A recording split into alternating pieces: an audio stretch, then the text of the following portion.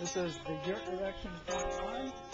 First thing you do when you build a yurt is you put up the door. Unlike any other house, you can blast it.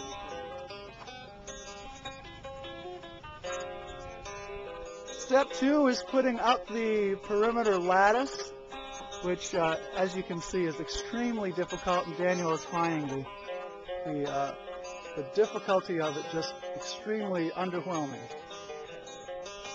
The next step in putting up the yurt is putting up what's called the rafters. There are 5 rafters that attach to the centerpiece, which is called a pentamabob, which I think is only done by this yurt company, which no longer exists. We now have all the rafters up in the purlins with some sub-rafters. As you see, there's more pieces of wood, and we're going to continue on to the next step of putting in all the sub-rafters. Now this is with about almost half of the sub-rafters up, and you'll see it again with all the sub-rafters next time. Here we go, is the yurt with all the rafters and sub-rafters on. Door opens.